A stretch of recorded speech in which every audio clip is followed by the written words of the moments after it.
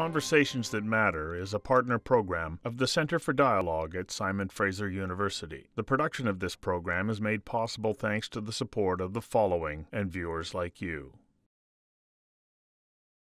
Welcome. Thank you for joining me. My pleasure, Stu. And congratulations on your appointment as chief. Thank you. It's been about 6 months now. That's right. Can you give us a little update on how things are going right at the moment now that it's your city to police? Sure.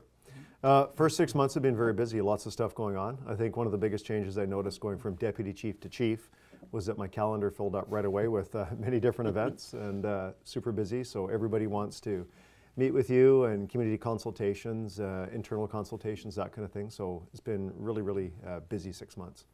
So when we take a look at the transition from when Chief Chu was in the position that you're in to now, one of the things that he pointed out is that over the last 8, 9, 10 years, it's really been a management team. And how has that helped you in the transition into leadership yourself? We've got a very strong leadership team at the VPD. We've grown it within, so it's people that are coming up through the ranks, which we're happy to see. We're not having to go outside and look for police officers from other agencies. So when Jim Chu retired, he left the department in a very good place. I was fortunate to take over a department that's in a good situation. And I promoted Steve Rye, who was one of the superintendents, up to deputy chief. And believe me, we had a lot of good contenders for that position, and it was a tough competition, but Steve was the right man at the right time. It must be challenging, because when you take a look at the makeup of the men and women who are now the Vancouver Police Force, they're a very talented and professional group of men and women. Absolutely. How important is it that the Vancouver Police Force be a professional police force where the standards of entry are as high as they are? Like, what does that bring to the community in making this a safer city to live in? We do have very stringent standards. It is a difficult police department to get into. We're also a very diverse police department. So we have over 24% of our officers are now female officers, which is a huge change from when I became a police officer back in 1987. We've seen a huge increase in female officers, which is fantastic. We're one of the highest in Canada now at almost 1/4. And also a very diverse police force, because it is important that the department matches what the community looks like. And we're not quite there, but we're heading in the right direction. Our officers speak 49 different languages, very diverse backgrounds from, family backgrounds from all over the world. So it makes for a really rich police department. And I think the days where you have a management team or a police department that's predominantly white males, those days are gone. And we get all different kinds of backgrounds coming in, and it helps in the conversations, and it helps give different viewpoints on what's happening in the community and making those community connections. So if we take a look at, maybe I'll get you to give me a brief definition of what the Robert Peel model is. Sure. Because you talked about it's important to have a police force that reflects the community that it polices. Yes. And I'm guessing that lines up with the principles of Robert Peel. Right. Maybe you can, sure. For those who don't know who Robert Peel is and what his philosophy is, maybe you can give us a little background on that. Absolutely. Yeah. Robert Peel was the founder of the modern police, the London Metropolitan Police, back in I think it was 1829 when he founded the London Metropolitan Police in England. And the basic premise behind it was that the public are the police and the police are the public. So, in a Western society like Britain, like Canada, like the United States, we are not an occupying force. We're not a military dictatorship.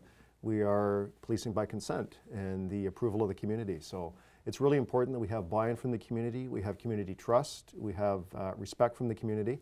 And in order to do that, we have to outreach to them, we have to connect with them, we have to have officers in our force that are community-oriented and relate well to the public. So it's really important that we build those relationships, and through our volunteer programs that we have as well, that the public is a huge part of the policing model that we have, like our Citizens Crime Watch program, our community policing centers, our cadet program, a number of different initiatives where we have civilians out in the community who are really part of the VPD family, and then also that larger trust element that we have with the community at large. And the nice thing about municipal policing, I'll tell you, is that we have so much oversight, which I think really goes towards accountability and public confidence in the police. We've got the Office of the Police Complaints Commissioner, we've got the Independent Investigations Office, and we also have a 9-member civilian police board which oversees the VPD. So that's the formal mechanisms, but there's also informal mechanisms as well through the media, through different special interest groups, and people that are always watching what the police are doing and making sure that we're staying on track. And I welcome oversight. I think it's a great thing.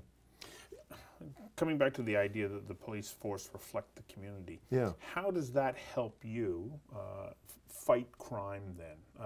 Does it mean that there's more openness, there's a greater willingness to share information and to give the police a heads up at times when there might be something to be aware of?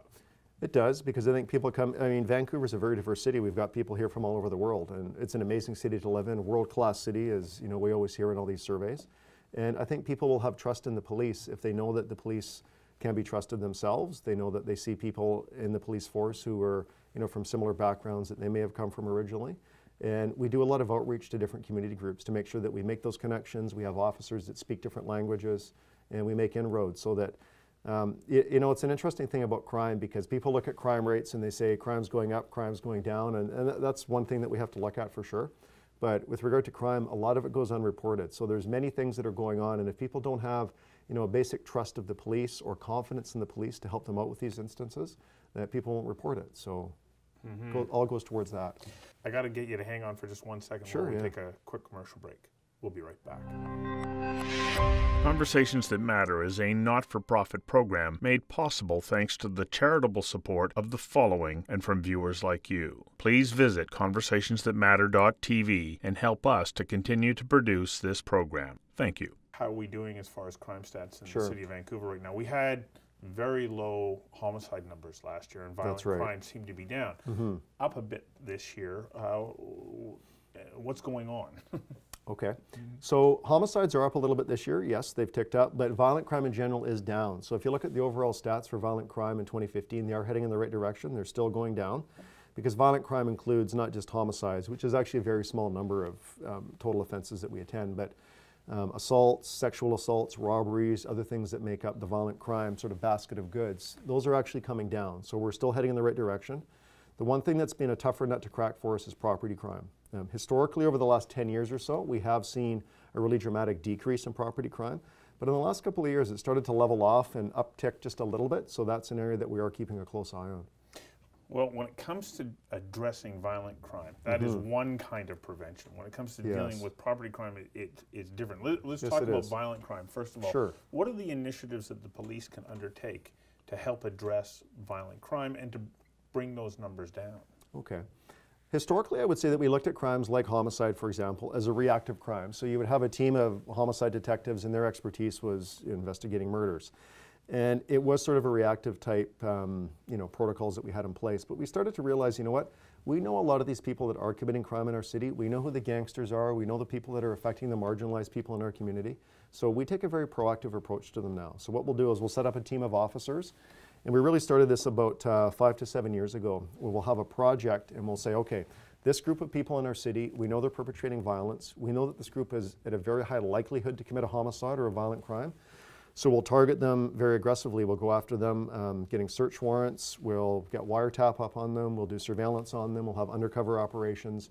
We'll do covert investigations to break up the group, and we'll get them for sometimes violent crimes, sometimes for drug offenses, sometimes for importing narcotics or firearms or conspiracies, different types of offenses. We break up the group, dismantle it, put them in jail for 5 to 7 years and disrupt that group, and then we move on to the next group. And we're doing that every 90 days. So we're targeting that one group, quick bang, put the report together to Crown Council, and then we move on to the next group. So we're hitting groups continuously, not rest on your laurels and keep it moving. That's on the covert side. On the overt side, we also have dedicated officers that work, again, this is another community partnership, with the community in partnerships like Restaurant Watch and Bar Watch. So our gang officers are out 7 days a week. They're in the downtown core, which is, you know, an amazing place to go down and party, and the nightclubs and the pubs and the restaurants. It's an amazing place to hang out downtown Vancouver. But our officers are in those bars, making those connections. They know who the gangsters are, and we make it uncomfortable for gangsters. So if you're, you know, a member of an outlaw motorcycle gang or a well-known organized crime group, the restaurant owners and the bar owners will actually call us proactively, or we will see these people in the bar and we remove them from the bar, because we want to prevent violence, and we do it under our authority under the Trespass Act and agreements we have with the bar owners who don't want those folks in their bars. Is it challenging for you to say, okay, we're going to address or target specific groups, And then you realize that so many of these groups are coming into the city from other jurisdictions where you don't have the ability to target them. Right. And so you're having to be reactive. And how do you fight that when you're confined to the city limits of Vancouver? Right. Well, the authority of the Vancouver Police Department is actually anywhere in the province of British Columbia, but of course our focus is the City of Vancouver because we're funded by Vancouver City Council and the Vancouver taxpayers and business owners. But it's really an interesting issue because Vancouver is a core city for the whole region. We're the biggest city in the province and biggest city in the region, obviously. And Vancouver is a focal point for the entire region. So we've got about 660 roughly people, 660,000 people roughly that live in the city, but there's about 2.6 million people that live in the region. And we know from looking at our data that so many people come into Vancouver. You get people coming in for work every day. You get people coming in for arts, culture, social events, BC Lions, the Whitecaps, the Vancouver Canucks. Tourists come here. When people are flying to go on holidays to Vancouver, they end up, down on Robson Street in the downtown core. They're not, generally speaking, going out to the suburbs. And because so many people are coming down into the city, at any given time, even though the residential population may be about 660, you can easily have 800,000, 900,000, or 1 million people inside the city of Vancouver. Celebration of Light, for example. Right. Over 1 million people easily in the city at any one time. So that does present unique challenges that some of the other cities in the region don't face because we are that core city. So that means that you have to be paying attention to people who could ignite some kind of action who live here but also live elsewhere. So your resources must get spread thin at times. It can be a challenge, yeah, absolutely. We're dealing with big city issues. Vancouver is, not a small place anymore. We've got, connections to organized crime in the city and the region that have tentacles, across the Pacific, down into the United States, and then across Canada to, Toronto and Montreal and other cities like that. So Vancouver is a bit of a focal point.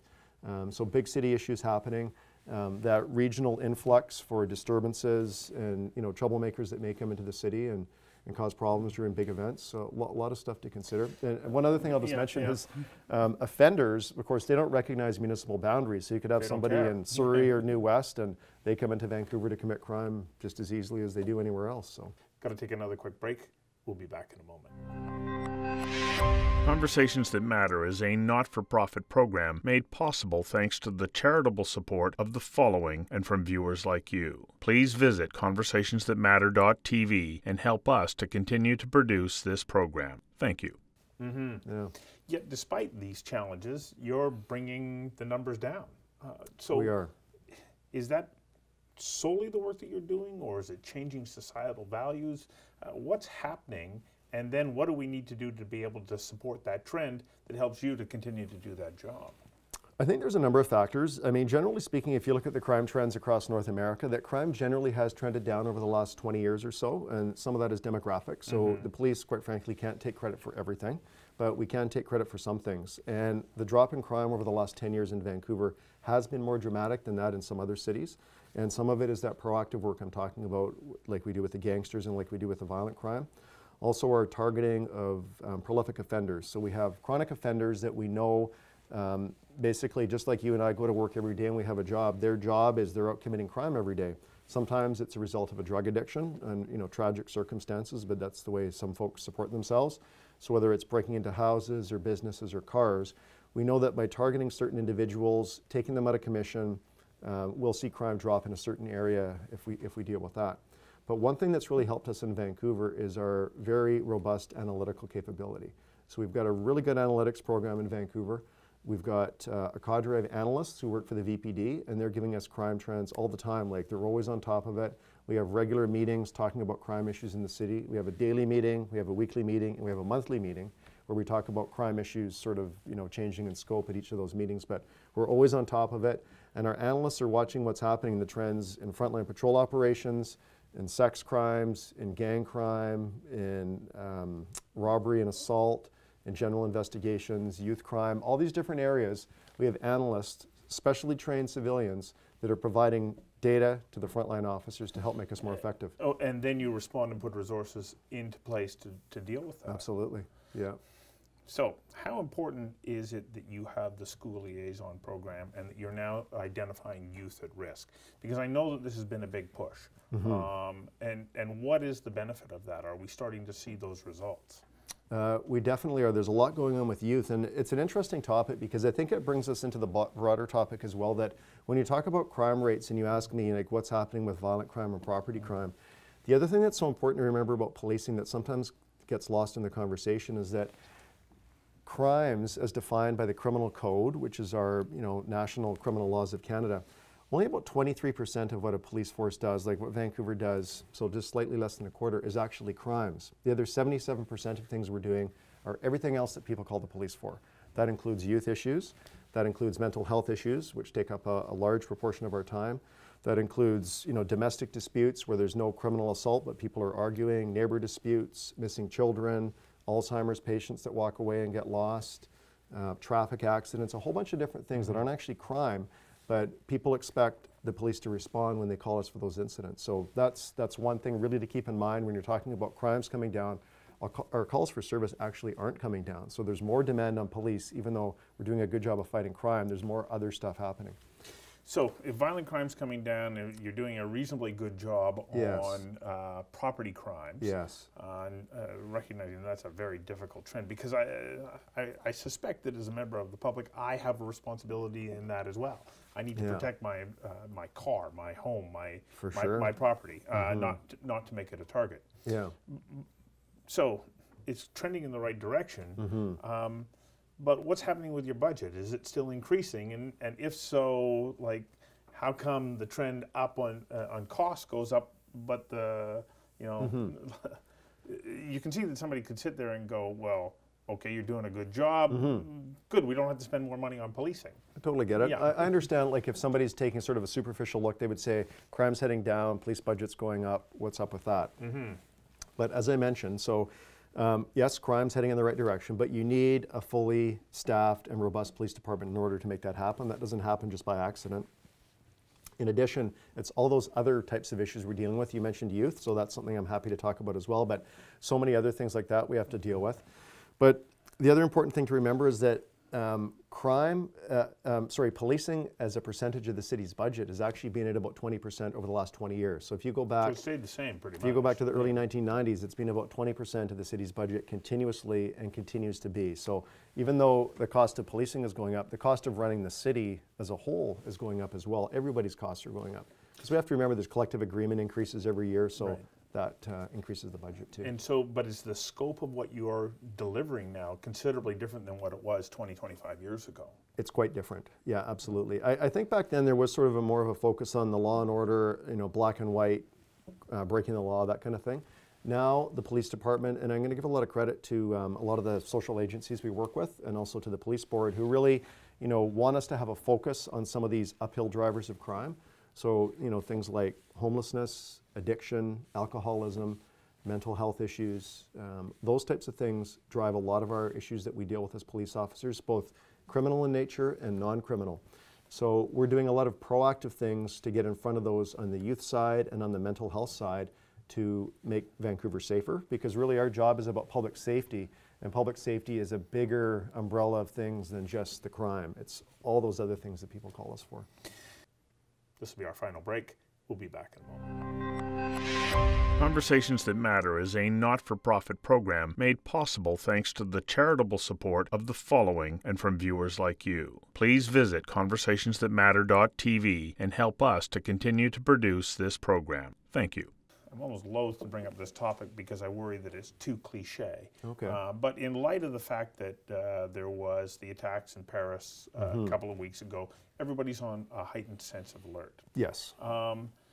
Does that change things here in Vancouver from your perspective? And what is it that as average citizens we need to know that you're doing to ensure that we continue to be a safe place to live? Sure. Yeah. So your police department, the Vancouver Police Department, I'll just let you know, is dialed in with, national and international events that are happening in the terrorism front. We have strong connections with the RCMP and with other security agencies in Canada, with the Department of National Defence, with CSIS, all those different agencies. We sit on the Counterterrorism National Security Committee in Ottawa. We have Vancouver police officers that are part of the Integrated National Security Enforcement Team. So that's a joint effort with the RCMP. We have VPD officers that work on that team dealing with any kind of national security or counterterrorism type issues.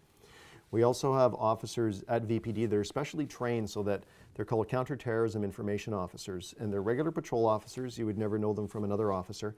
But they have special training. So when they go to calls and they see things that are a little bit untoward, it could be a literature or a flag or something that somebody says, or a video that's playing in the background, whatever it is, something that they clue in on and say that's something that's related to radicalization or extremism. They know those precursors to look for. And then we have detectives as well that are specially trained in that to a very high level. So we've got a natural flow from the street to our detectives to the inset teams if we need to that national entity that I was talking about earlier.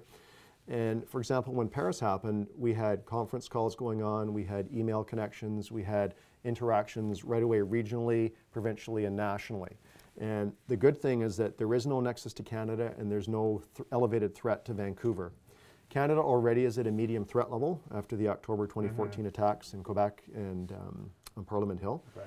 So we're already at an elevated level, but there's nothing at this point for Vancouverites to be overly concerned about other than general awareness. You talked about seeing something that might be an indication of radicalization. Yes. Is an ability to intervene there similar to the strategy that you have with mental health, that you get out ahead of it? You notice a particular concern, and then you address it. Right.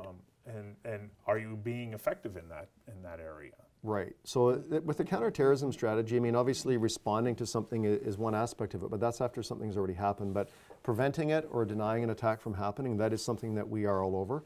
So in addition to having specially trained officers and having good connections with other agencies, excuse me, we also have a program in Vancouver, which is a provincial program now, but it was started by VPD. We partnered up with the RCMP, and it's called Project Securus. And that's where we go around to different businesses that may be dealing with commodities or things that could be of interest to people that would be interested in committing some kind of a terrorist act. And we give training to their employees and say, okay, if you've got, it could be like at a home supply store, it could be at a medical supply store, it could be, people at the airport, people that we provide specialized training to, and it's really just being aware of suspicious activities. And sometimes people may see something and say, wow, like that's very odd that that person is purchasing that much of that particular thing, or it's very odd that this person's acting in a certain way. And letting them know that, it's okay just to report that. And if you've got your spider senses are going off and something's not sitting right with you, that here's the process you can go through. 99% of the time, everything works out fine. But, there are cases where we get good information that actually leads to something that, is quite serious. And that brings us back to Robert Peel again, then, because that's working with the community and the community working with the police. Yeah, absolutely. And the other part of that is having good connections. The first thing we talked about is having officers that connect well with different communities. So we do have outreach to many different communities in Vancouver, all different community groups. We meet with them on a regular basis, and we talk about issues that may impact their community. For example, like when the Paris attacks happen, there are members of the Muslim community in Vancouver who are concerned about potential retribution or what public perception may be and those sorts of things. So we meet with those groups, and we have good contacts with them and try and put their because you need to be there for them as well. Absolutely, for sure. Isn't that fabulous? Well, I think that you're doing an amazing job. I love calling Vancouver home, and I have to tell you that I feel safe virtually everywhere I go. I appreciate that. Thank you very much, and thank you. I wish you and the men and women of the Vancouver Police Force all the best. Thanks, Stu. Thanks.